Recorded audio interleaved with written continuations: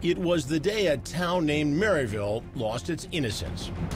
The night a teen named Daisy Coleman wishes never happened.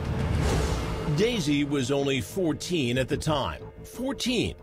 She was dumped outside, barely clothed, in sub-freezing temperatures.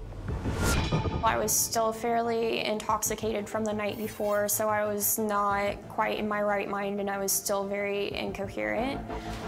Now, Daisy finds herself in the emergency room, frostbitten, and nursing the mother of all hangovers. Her blood alcohol was still through the roof.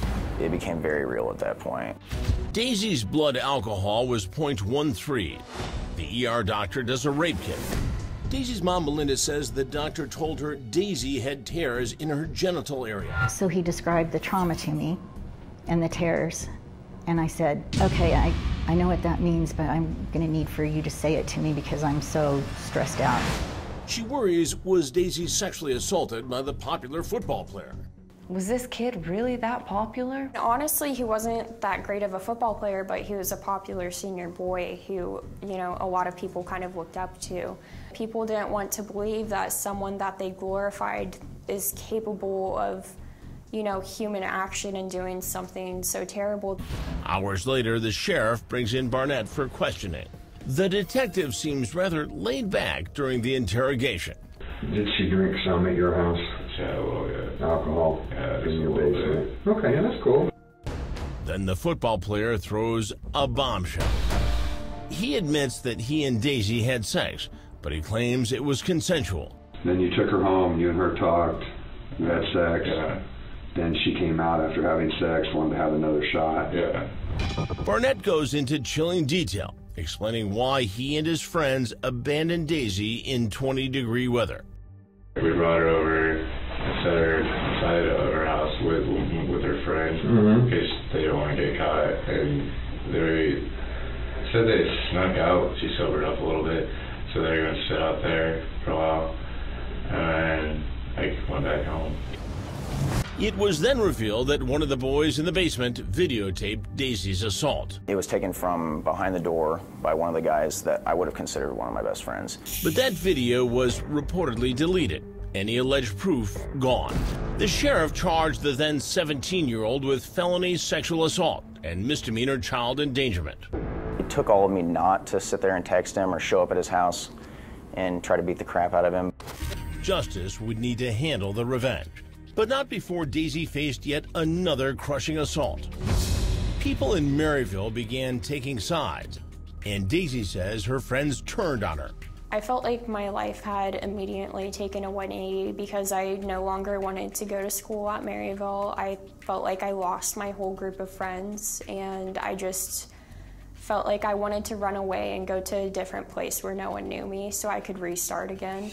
Melinda says some of the boys at school then made threats on social media to beat up her two sons. And she claims when she went to the sheriff's department for help, they threatened her. Well, I called the sheriff and, you know, to get someone, and I showed him the stuff on Twitter and Facebook where they had planned it. There was a captain at the sheriff's office that came over to the house the next day and threatened me.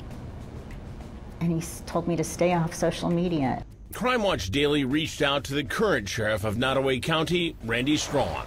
In a statement, he says the individuals involved in the Coleman investigation resigned prior to my first day in office.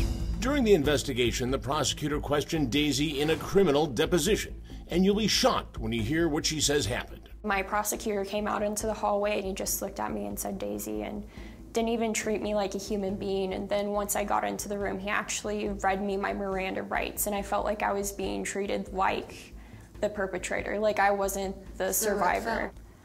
You heard right. She says they read her Miranda rights like she was a potential perpetrator, not the victim.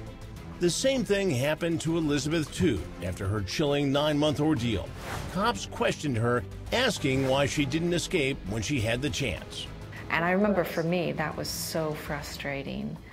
And then to hear about what you're going through, not even being treated like a person, being treated like you're the perpetrator, It must have been so infuriating. It was really frustrating. I remember breaking down and crying at least 3 times during the deposition.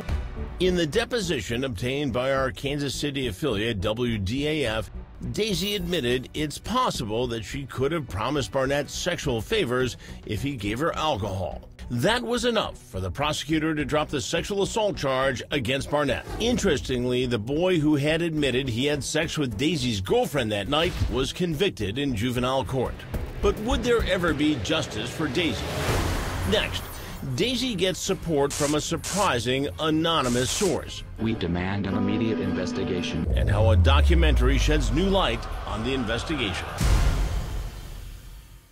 Matt was definitely politically connected. His dad had served as a sheriff, and his grandpa was a pretty powerful name in the area.